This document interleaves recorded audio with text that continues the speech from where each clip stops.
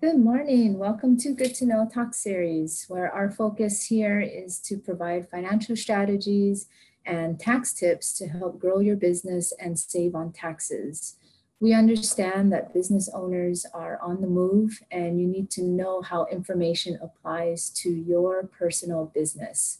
I'm your host, Janean Kong, and owner of Smart Tax and Business Solutions. I am a certified tax strategist and enrolled agent. I help you pay less tax through proactive tax planning. And it looks like we are going to have a new tax bill before Christmas. We just got word that it passed the House, and the Senate is expected to vote later tonight. So it looks pretty imminent that we're going to have a new tax bill before Christmas. And you know, majority of these changes are actually going to go into effect January 1st, 2018. So that's real quick. So when we come back, you know, after our holiday break, you know, taxpayers really need to take a look at their tax situation, because we're going to be seeing, you know, a lot of changes as we are still trying to understand, you know, what is in the bill and just the impact to everybody. But that's what we're working on, and we should have some new strategies, you know, for our clients come the new year. But, you know, the year isn't quite finished, so I did want to talk a little bit about, you know, some strategies, some deductions that you can still take before the end of the year. And, you know, these are deductions that what happens is, you know, at the end of, during tax season, you know, March and April, my clients will say to me, I didn't know that I could have taken this as deductions. Otherwise, I would have saved the receipts. So I wanted to just, you know, talk about it briefly today, just so you know that, you know, you can take these deductions. Charitable gifts. You know, charitable gifts, you know, let you do well for yourself while you do well for others. And there are several ways to write off charitable gifts depending on what you give. And, you know, there's no dollar limit. However, you can deduct up to 50% of your adjusted gross income for cash gifts that you give to 501c3 organizations or public charities. So you're limited to about half of your income that you're able to deduct. So public charities, you know, these also include, you know, churches, symphonies and museums, schools and colleges, and then of course traditional charities like United Way and you know, American Heart Association. If your gifts actually exceed, you know, your adjusted gross income, you know, half of your income in a single year, you can carry forward the excess for up to 5 years.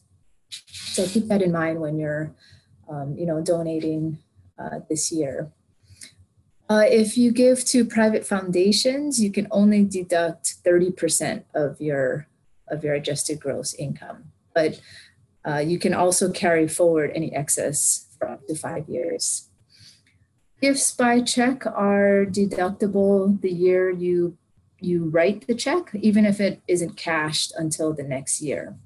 And it also applies for credit cards. So you can give via credit card as long as it goes through before December 31st. It applies for 2017, even if you don't pay your credit card bill until January of 2018.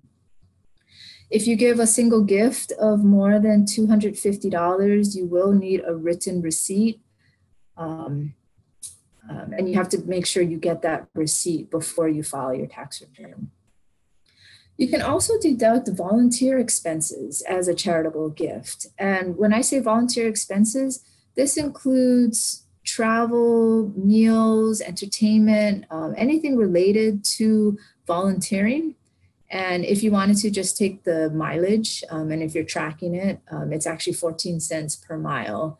or you can keep track of your gas and parking that's related to your volunteer activities. You can also deduct any phone calls, cell phone use, office supplies, any organizational dues that is required for you to volunteer, and then even uniforms and work clothes, as long as it's not usable as ordinary street clothing. So when you think about like Girl Scout uniforms, this, the laundry and the dry cleaning expenses are also deductible.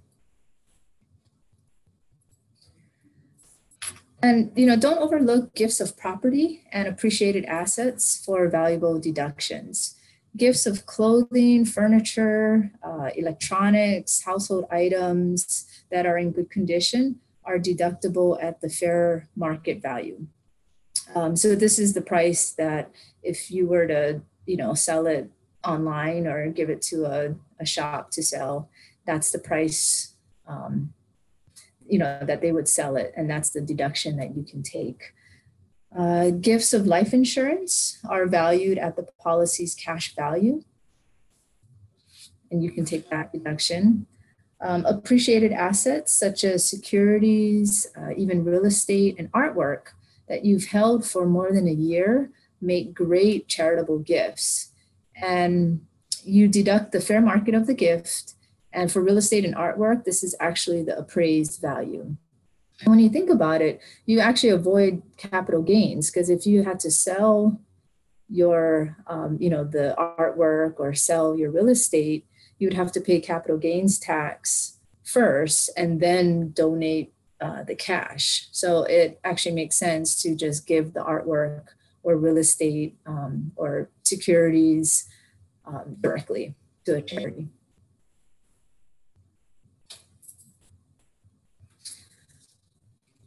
Meals and entertainment. The basic rule is that you can deduct the cost for meals with any cost of meals that have a business purpose. So this means clients, prospects, referral sources, and business colleagues. And, let me ask you, when do you ever eat with someone who's not a client, a prospect, a referral source, or a colleague?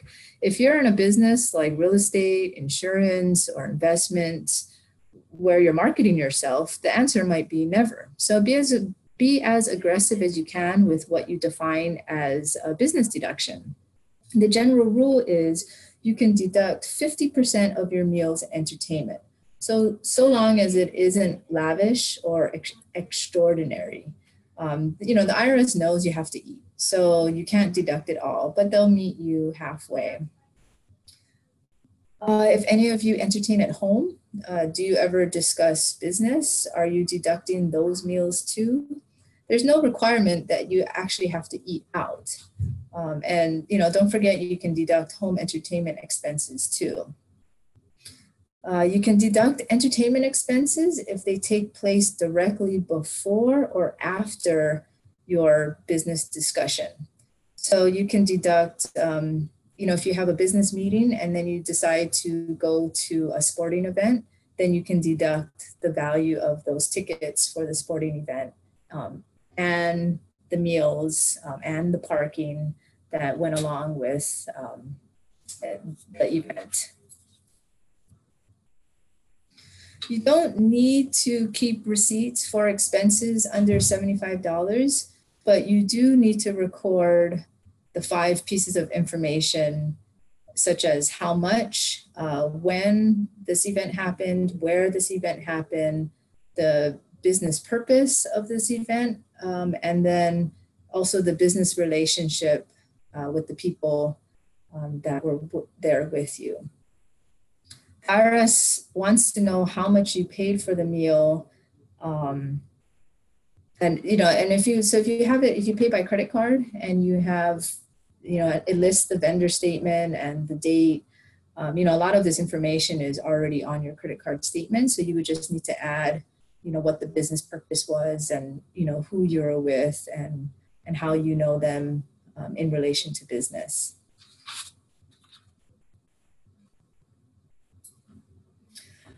Fringe benefits. I mentioned this because, again, clients often say to me after the fact that they didn't know that they could deduct this. So save your receipts. You can, you can pay your employees a length of service award of up to $400 in property. Now, you can't give them cash, but you can actually give this to them every 5 years. So if you haven't done it yet, this Christmas might be a good time to give them, up to $400 in an award. It can be, things like an iPad or a new cell phone, things like that, and you can deduct it. There's also de minimis fringe benefits. So, meals, transportation that you're paying for your employees when they work late, any type of, picnics or, cocktail parties that you might have. If you've given any type of birthday gifts for your employees, or given them any type of sporting event, tickets, also coffee, juice, donuts that you provide at the office. And then, even flowers, books that you might give to your employees just out of, whether it's a family situation that might have come up, so out of sympathy, or just as a, just being a great boss. So all of these, I'm figuring that you probably already spent money on these items. So, go back and find those receipts because you can definitely deduct it, for 2017. Home office expenses. And, the home office deduction is probably the most misunderstood deduction in the entire tax code. And for years, taxpayers feared it raised an automatic audit flag. But, Congress has actually relaxed the rules, so it's now far less likely to attract attention. And how do you qualify for home office? Here's the language. Your home office needs to be used exclusively and regularly for administrative or management activities of your trade or business. And you have no other location where you conduct administrative or management activities. So you can have another office, but if your home office is a place where you do most of your administrative and management activities, then your home office qualifies. So if you have another office, but it's at home that you manage your staff, you pay your bills, maybe you send out your invoices, then you qualify for performing majority of your administrative activities in your home office. Now, when it says regularly and exclusively, so regularly means about 10 to 12 hours per week. So in order to prove your deduction, make sure you keep a log. I would also recommend taking photos of your office space at home. And you can claim whether it's its own room or just the space that you use for business. It doesn't have to be an entirely separate room used only for business in your house. And the first thing you're going to do is determine the percentage of your house that you're using for business. And then after that, based on that percentage, you're able to deduct a portion of your rent, your mortgage interest, property taxes. If you own your home, you can even depreciate a part of your home. You can deduct the percentage of utilities, any insurance, security for your home.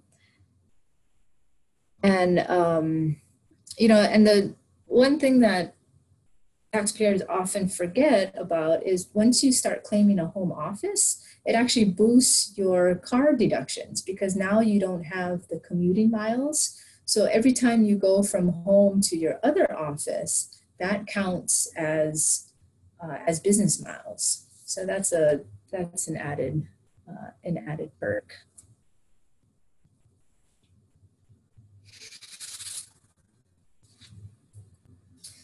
Lastly, I want to mention, I want to talk about family employment. Now, you can't go back and try to create these deductions, but business owners often tell me that their kids are already helping in the business.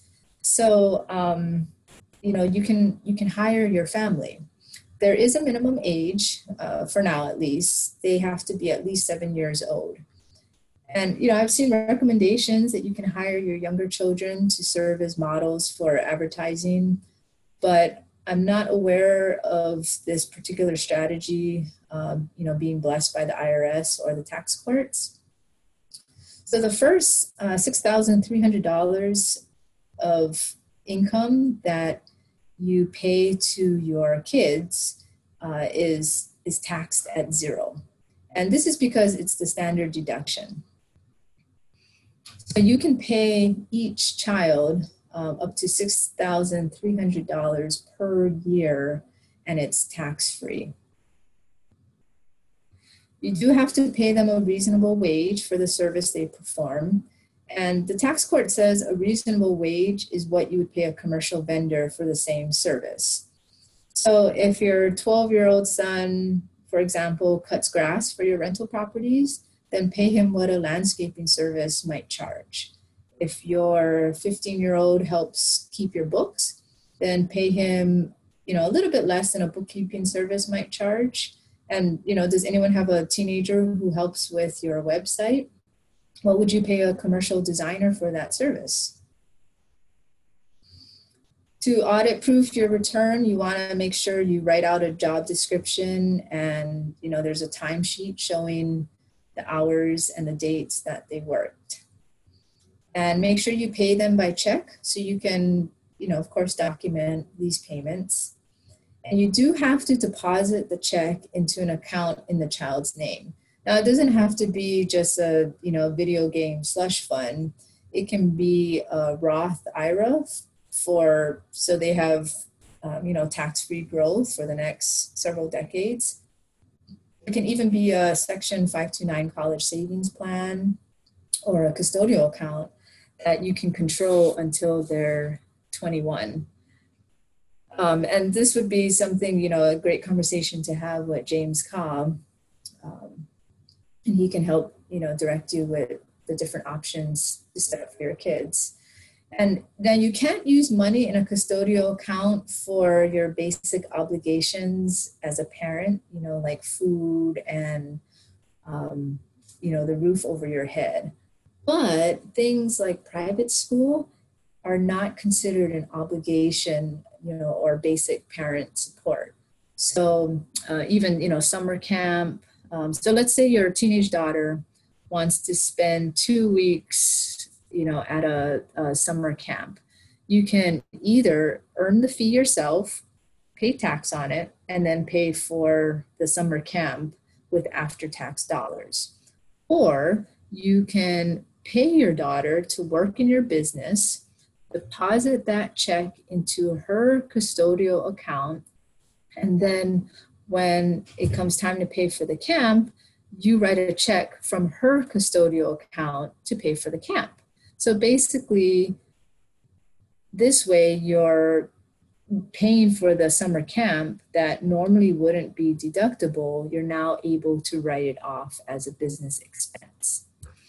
And if you are a sole proprietorship, you don't have to withhold Social Security, for your child's pay until they turn 18.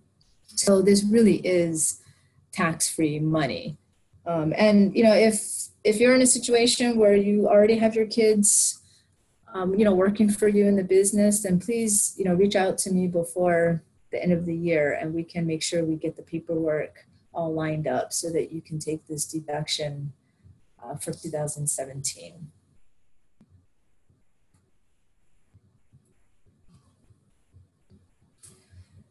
And that's pretty much it in terms of just in the last, less than 2 weeks we have to the end of the year.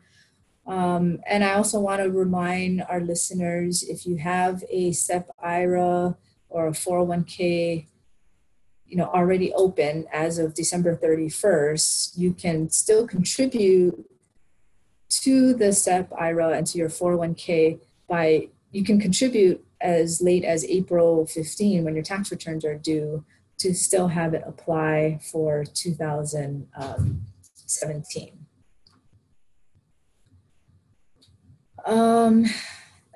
That's all I have for everyone today. If there's any questions, I can take questions. But I want to just wish everybody, just a Merry Christmas. If you're doing any traveling in the next couple of weeks, please, travel safe. We will be taking a break the next 2 weeks, and we will return on January 9th at 10 a.m. And we look forward to the new year. If there's any questions that you have, you can always, email us at info@smarttaxhawaii.com.